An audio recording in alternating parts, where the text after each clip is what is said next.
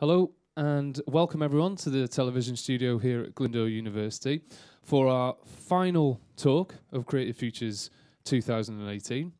And without further ado, I'd like to introduce Mike Corcoran.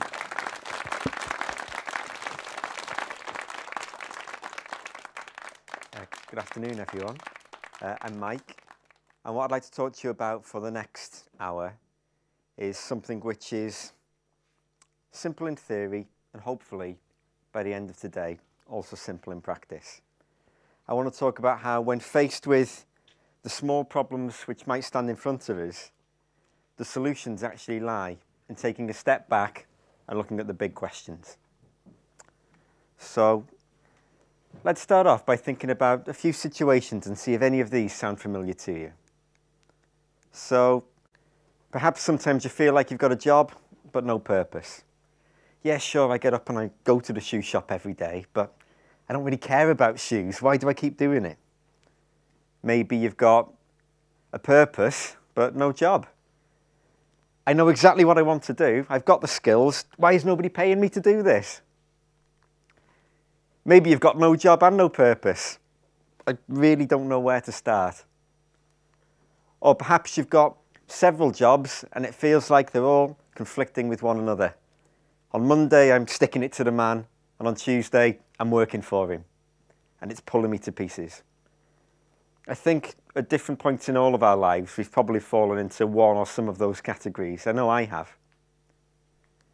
And it can lead to problems. It can lead to being faced with a choice and thinking something along these lines. Well, I could do this, but if I do this, then what's the point? But I suppose on the other hand, I could do that. But if I do that, then, what's the point? None of it really matters anyway.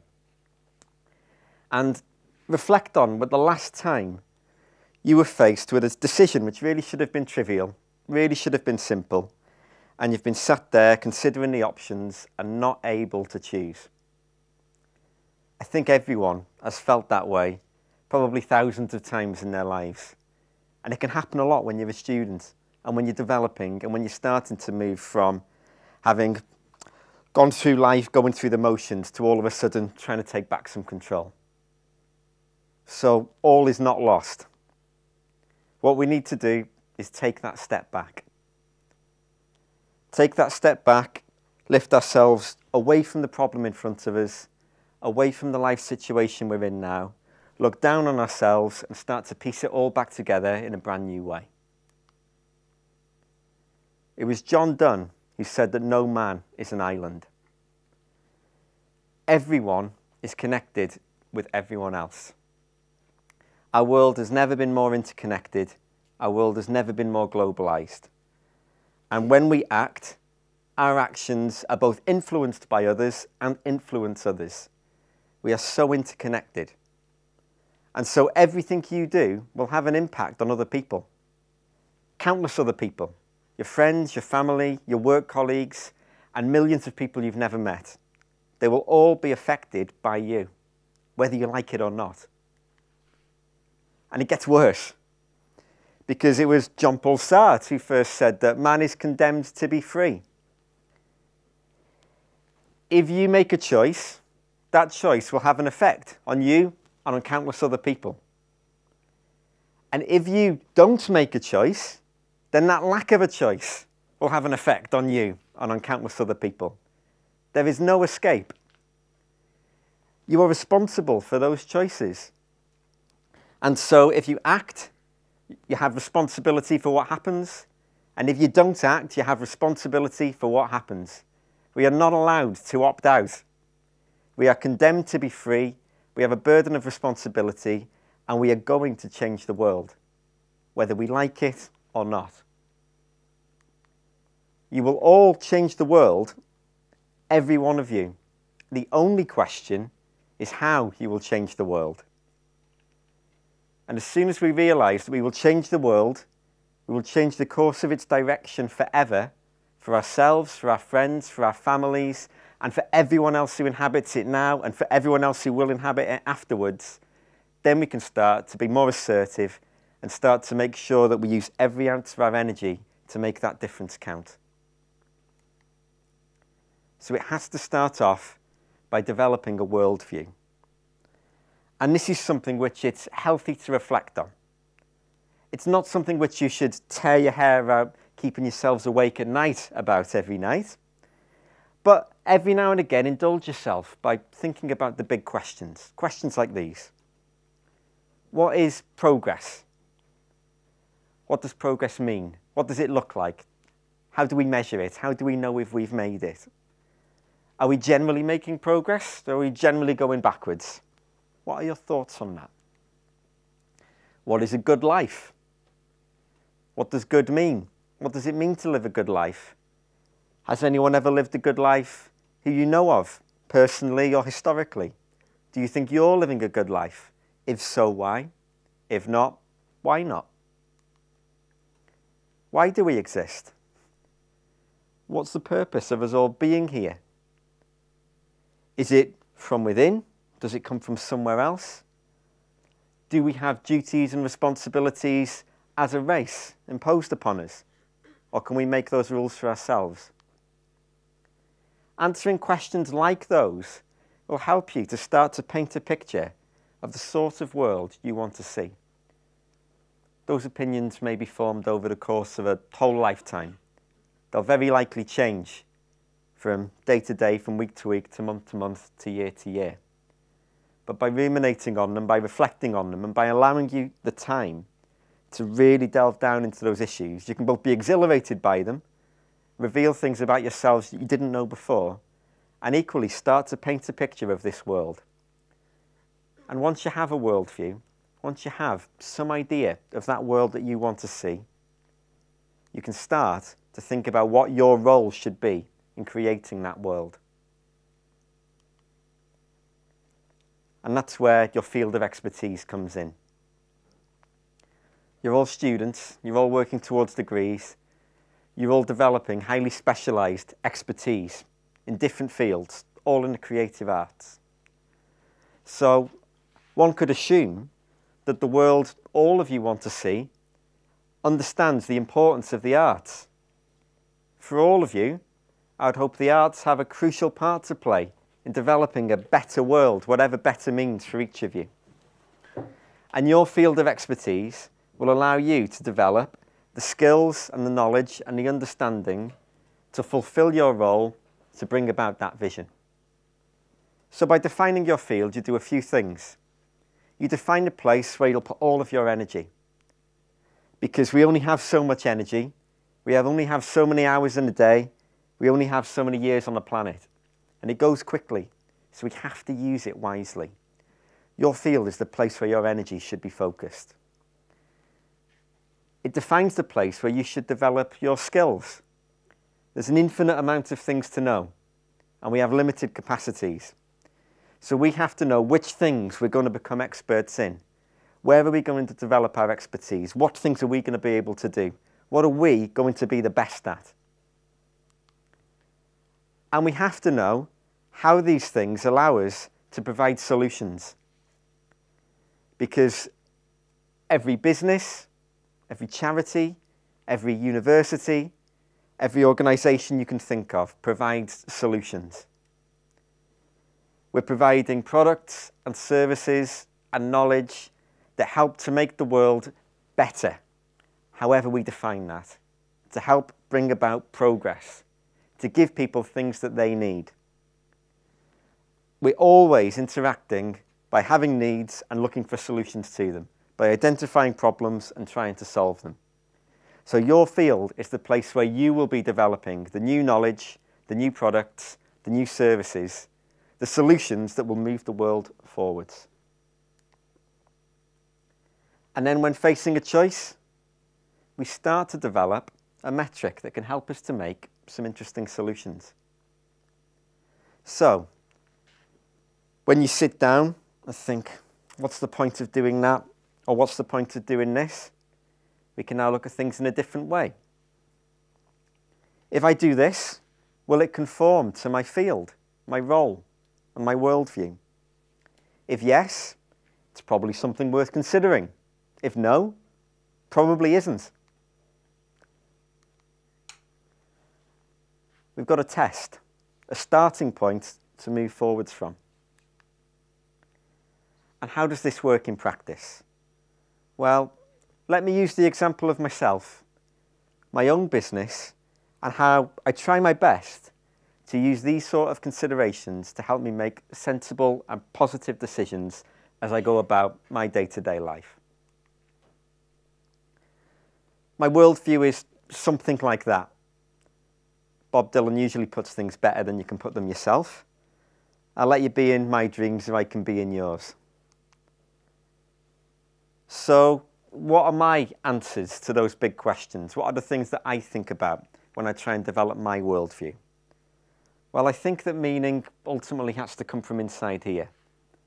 I'm not looking up to the heavens. I don't feel that I've got any external duty that I have to fulfill as a human. I think that any meaning in life has to start in here. It has to be defined by me. I think that happiness is the thing we should be pursuing for everyone in life. Of course, you could talk for a year about what that means in itself. But broadly speaking, I think that happiness is the end in itself that we should want. It was Aristotle who said for something to be an end, the things we should pursue should be ends in themselves. Do we work to get money? Well, maybe, but do we need that money for something else? If so, money isn't an end in itself. Is food an end in itself, or does it stop us being hungry? Is a coat an end in itself, or does it stop us being cold? We have to think about what are the things which we're not aspiring to have for some other purpose. And for me, happiness is probably the most important of them all. A world where I can be happy and everyone else can be happy surely is a good world to aspire to achieve. And I feel that ignorance is a threat to happiness. A lack of knowledge, a lack of understanding lies at the root of many of the problems our world faces today. Because ignorance can breed fear, and fear can breed hate, and hate can breed violence and prejudice and all sorts of other problems that we see in the world. And whether it's racism or sexism, through to wars between countries that have raged on for centuries, often deep down the underlying problem is one of ignorance. And so I've always passionately felt that ignorance is a great existential threat to happiness, and happiness is one of the things we should all be pursuing in a world which is worth living in for everyone. So that begins to paint a picture of the world I hope to see. A view which is changing and evolving in my mind all the time, but these broad sentiments never go away. And what do I believe my role, my small but not insignificant role could be in bringing about that world? Well, to creatively engage audiences with difficult stuff. That's what I do for a living. And I'll talk a little bit more about that in a moment. But there's only one weapon we can use against ignorance. You can't drop a predator drone strike on it and wipe it out in one. Education is our only weapon. If you want to combat ignorance, the only thing you can fight it with is education. Education will be a lasting solution to a great problem. And education is difficult. And often the stuff which is hardest to engage people with, for the audiences it's hardest to engage with, is left alone or ignored. Too difficult to touch. And often it's the people who've been ignored, with the stuff that's been ignored, which becomes the root of the serious problems. And so I see my role in helping to reach the hardest to reach audiences with the most difficult things, and to use all the creative tools at my disposal to help that to work. So what does that mean in practice? In practice, I've moved from an understanding of broadly what I think my role should be to a field of expertise, which I'm still working on, but a field of expertise that allows me to do certain things in that space which help to contribute to a solution to the problem. So one of those is identifying barriers to engagement, working with individuals, with organisations, whether that's big private companies, small charities or universities, to work out which audiences they're not connecting with, which things they're trying to communicate, and what might be going wrong. Often I'd be described as a consultant with my professional work. I'm a freelancer, I work independently, I work with lots of different businesses. Consultant can almost sound like a dirty word to many people. It evokes images of pinstripe suits and really shiny brown shoes and big fat ties. And people go in for business breakfasts on their way to work. But for me, the analogy should really be with a medical consultant. If you have an injury and you see a consultant at a hospital, they look at the evidence in front of them, they assess the injury, they speak to you, they look at what they can take from that situation, they reflect back on the technical skills they've got from their professional training, they reflect on the wide-ranging experience they've got from treating hundreds, if not thousands, of similar injuries in the past, and they bring all of that evidence together to propose a bespoke solution to your specific problem. And that's very much what I do when I work with organisations. I assess all the available evidence, the things they can give me, the things they can tell me. I reflect back on the things I've learned through my technical training, and I reflect on all the things I've learned through working with thousands of people in Wales and the UK and sometimes internationally too. And usually that allows me to come up with a helpful, beneficial, practical solution to their engagement problem, especially when identifying those barriers. Because the chances are, if they're struggling, then someone else in the world at some point will have struggled too. It allows me to design tools to facilitate engagement. Once I know what the barriers are, once I know what the sticking points are, we can work out how to address them. Is it that we're saying the right things but in the wrong way? Is it that we should be doing something instead of saying something? Should we be showing people things? Are we showing people the right things, but the presentation is wrong? Do we need new tools for different audiences? Did we actually have our audience defined slightly incorrectly? And so we can start to look at the creative tools that can address these barriers. And of course, I can also then use those tools to deliver Exhibit A, as we're doing now, and hopefully deliver in a way which is engaging and meaningful and helps people to understand. I would argue that an audience of aspirational, confident, talented young people completing studies in a university are an important audience. People who are going to make a big, meaningful impact to the world. I know that understanding where your role in the world fits into your wider philosophical worldview is really difficult stuff, and stuff the majority of the population shy away from ever thinking about because it's scary. And so I hope that by being invited to take part in a conference like this one, in a room like this one, saying things like these, using images like these to help you along, we can guide our way through and hopefully make these things just a little clearer to understand and make all of your businesses and future endeavours a little bit more resilient and a little bit more successful. So it helps me to go from the vision, to the role, to the field, to those products and services, consultation, identifying the problem, suggesting the bespoke solution, production, taking that solution and managing the delivery and managing the production of it, all the tools, all the resources, all the staff and all the finances that need to be brought together to achieve that solution, and presenting and delivery, standing in front of people and doing that work myself directly, person to person, whether that's face to face, whether that's on camera, or whether that's in some other way too. And then how does that lead me to actually answer some of those day-to-day decisions that I encounter constantly, as we all do? Well, let's go through them one at a time. Maybe the choice is, should I take the job? How do I start to approach an answer to that? Well, will that job fit within my field of expertise?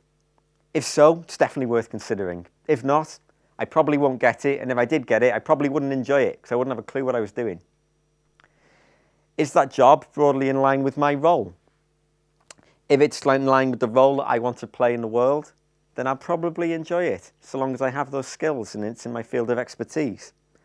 Will it help me bring about the change I want to see in the world? If so, it's going to excite me. If not, perhaps it won't. And if I'm torn between two jobs and all things are equal, the same location, the same pay, the same conditions, the same convenience, and the difference is that one of them directly aligns with my worldview and one is going to pull me on a tangent, then I should pick the one which aligns with my worldview. I've got a system that can allow me to make that decision. Should I buy this book? Simpler decision, less important, less crucial, less to lose. But if I'm torn, if I'm sitting there feeling blank, now when I'm in Waterstones, I don't think, well, will buying this book make the world a happier place? But I've got a framework. I've got a framework which can link that all the way back through to the things I do day to day. So I don't sit in Waterstones thinking, will this book make the world a happier place? But I do think, will buying this book make me a better presenter? Will this book help me to design learning resources in a more powerful way? Will this book make me a better consultant? If so, then maybe that's a good investment because I can better fulfill my work, fulfill my role, achieve my vision. And if buying a book will make me happy, even though it has nothing to do with my work, well, that still achieves the world I want to see too. The person who wrote the book will be happy, the people in the shop will be happy, and I'll be happy. Well, I've done my bit. Should I have chips or mash tonight? Where does that fit into our framework? Well, I put this one in, not to be flippant, but to show that we have a framework which not only helps us decide between two equal and important decisions, but allows us to define which decisions are important and which aren't. Will it make any difference to the overall happiness of the world if I have chips or if I have mash? Probably not. Does it have anything to do with my role in making the world a less ignorant place by creatively engaging audiences with difficult stuff? Probably not. Does it really relate to my field of consultation and production and presentation? Not really. Does it matter if I have pie or mash? No. Flip a coin if you're not sure. If you're stuck with something really simple and you don't know why, you're getting this cognitive roadblock and you can't make a decision, you've got a framework which tells you, this one's important. No, actually, it really doesn't matter. Just pick one and move on to something else. How should I use social media? Something you all encounter. You're all on there. You all use it in different ways. Sometimes personally, sometimes professionally. How you should use social media professionally? Well, it should be to promote your skills in your field. It should be to help you to further achieve your role. It should be to exude the values that are commensurate with your worldview. If I think it's important that we live in a world where people are happier, then I shouldn't be on social media trying to drag everyone down and being negative. And those of you who follow me on social media, which is some of you, will know that I hope, broadly speaking, I'm quite chirpy on there. If I'm having a bad day, maybe I just won't log in that day. In terms of the things I talk about professionally, I promote the presentations that I give. I promote the events that I work with. I promote the clients that I support to encourage others to work with me, to encourage others to learn from the best practice we're developing so that we can collectively help to achieve the vision for the world I want to see. And when I use social media privately with my friends and with my family to make sure I keep those positive relationships with the people I care about, does that relate to my role? Not really. Does it relate to my worldview? We're making each other happier. And so not everything is geared towards my job, but everything should be aligned towards my worldview. What about what clothes should I put on today? Maybe superficially seems as trivial as the chips and mash question, but I would argue that this one does matter. And I did think about this today. I didn't think, no, will the grey shirt make the world happier, or should I go for a blue shirt or maybe a white shirt? But again, I had a framework which helps me to choose. A happier world is one where people are less ignorant. A less ignorant world is one where I can work to creatively engage audiences with difficult stuff. I'm going to do that through consultation and design, and today through presentation. So my framework quickly leads me to framing my question in a better way. The question today was, which clothes will help me to present as well as I possibly can? I don't want to be too cold.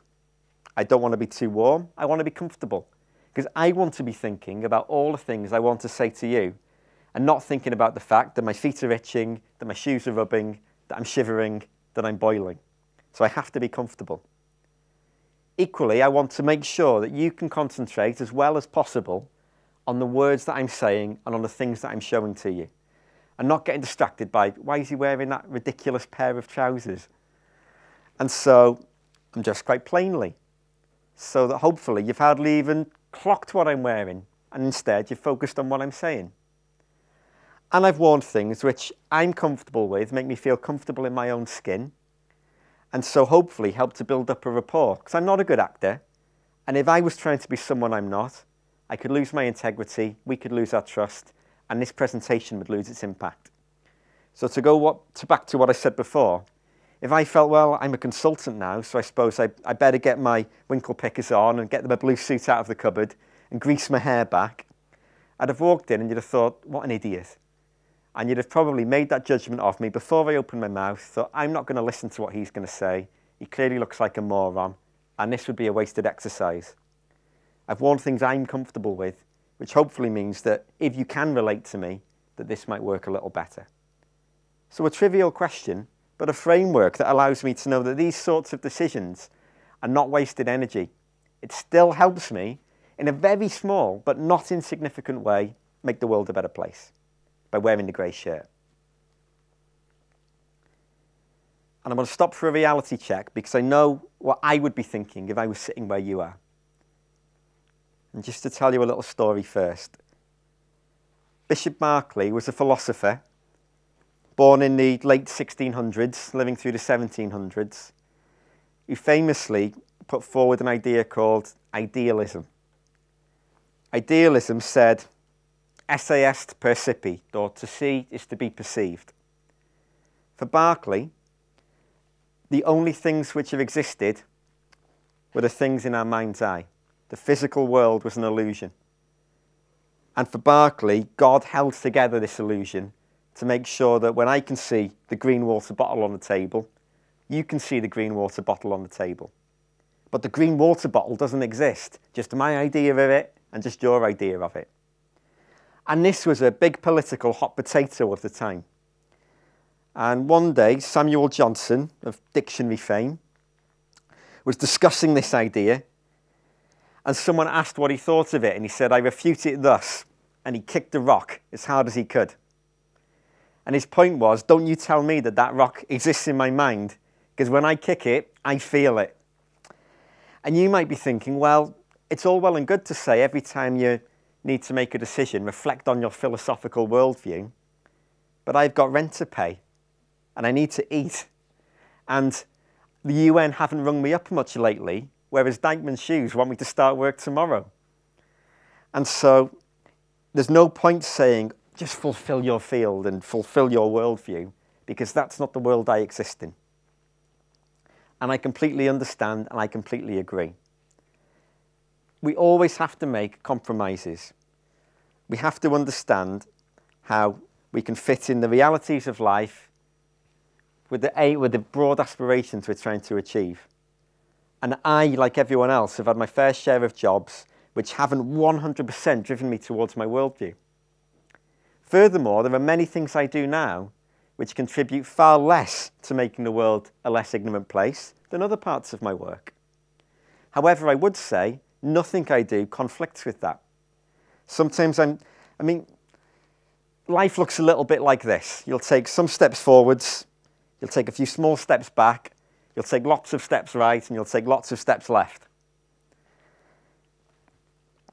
And there'll be many occasions where you need to take a side step which is necessary to keep the roof over your head, the food on the table, and your mind sane before you can get back onto focusing all your energy on the things you care about most. We all encounter that. The critical point is, if you don't know where you're going, then you can't know if you've stepped right, stepped left, stepped forward, or stepped backwards. By having a worldview, knowing your role, knowing where your field of expertise is, and knowing the sorts of solutions you want to offer, you can know the direction you're trying to aim in and use that as a way to know if you're making a step forwards, left, right, or back. And you can usually avoid doing anything that directly conflicts with the world you want to see. And if you are doing things which directly conflict with the world you want to see, perhaps without even realizing it, that's the reason why you feel unfulfilled or unhappy. So once we have that line of sight in place, every tangent can always be traced back to the stream down off the mountain. Or to quote the great Yogi Berra, if you don't know where you're going, you're going to end up somewhere else. So knowing where you're going plays such a critical part. And I know that all of you training to be creative industries professionals are very likely, either for the rest of your careers or certainly at key points in your careers, going to work as independent businesses, as sole traders, as freelancers, or setting up a whole range of organisations with you guys at the front of them. And I want every single one of those to be successful. Successful on the terms you define, and I want you to be happy doing it. And so, as I was reflecting on the things I wanted to share with you today, I was thinking of what the questions should be in your minds when you leave this conference, when you leave this university, and when you get on with changing the world. The first question should be this: is the product or service needed? These are the solutions you're going to offer. You should really start with making sure you have a solution that people actually want and need and will be beneficial. So before you remortgage your house to set up the chocolate teapot factory, stop for a minute and think, I wonder how this is going to pan out. The second question: does this solution fit in with my field of experience and expertise? So we may decide, yes, we're 100% sure chocolate teapots are the way to go. They're the future. But hang on, do I actually know anything about chocolate or teapots? Because if not, then I'm probably not going to be able to make very good ones. So I either need to go and learn or reflect on some of the other solutions that I can bring about and offer. And the third question should be, will this contribute to the world I want to see? Sure, people want chocolate teapots. Sure, I know how to make them. But if my vision is for a chocolate teapot-free world, then maybe this isn't the factory I should be opening right now. Those three questions will stand you in good stead, both to limit your risks of failure and to increase your chances of success.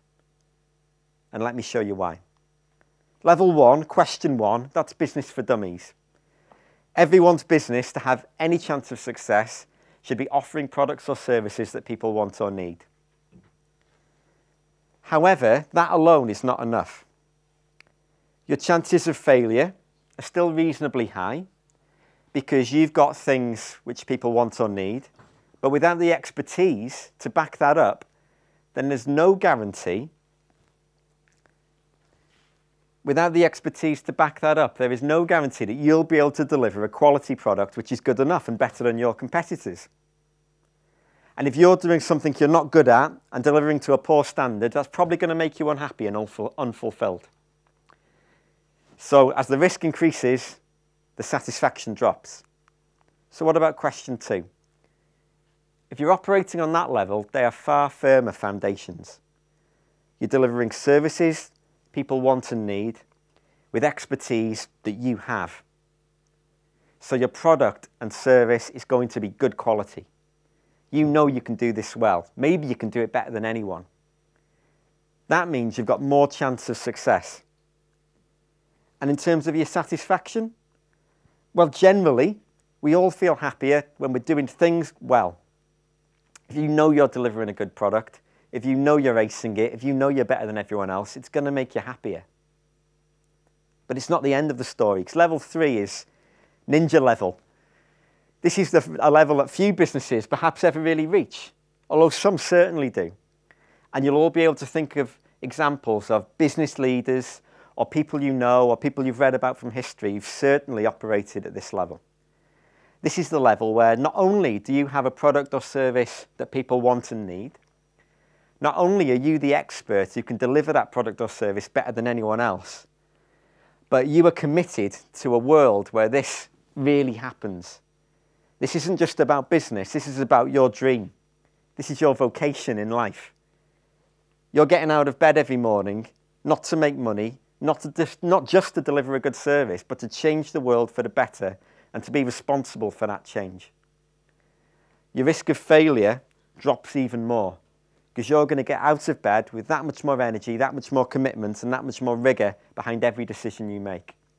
And your chance of satisfaction becomes far higher because the money wasn't the end in itself, the product wasn't the end in itself, bringing about the change in the world to make you happy was the end in itself. And once you're thinking on this level, you can really start to get there.